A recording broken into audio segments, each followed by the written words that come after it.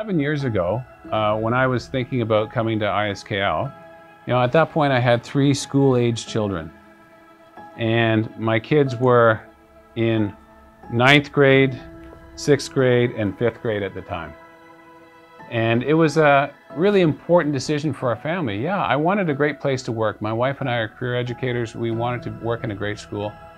But probably at this stage of my career, it was more important for my children to have an amazing place to go to school. And I could tell from the moment I walked on the campus that ISKL was that kind of a place. It was a place where kids felt connected, where teachers cared for kids, they had great relationships, and I could see a ton of opportunities that they could have. And sure enough, they had all those opportunities. They traveled, they played sports, they were in music, speech, debate, drama, you name it. They did it all while they were here, and they had incredible educators.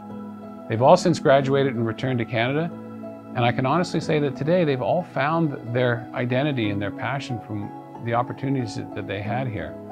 So when I think of that as a school leader, and I think about it as a parent, I want the parents to have the opportunity to see that their kids can develop here and they can have the same opportunities. And as a school leader, I want to ensure we have amazing teachers, amazing facilities, amazing programs, so that we can really help every single child be the person that they can be, to reach their potential and to be all they are.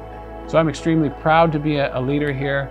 I'm inspired by my own kids and what they've been accomplished by the kids that I teach and the teachers that I work with. And I feel very lucky and very fortunate to be a part of this community.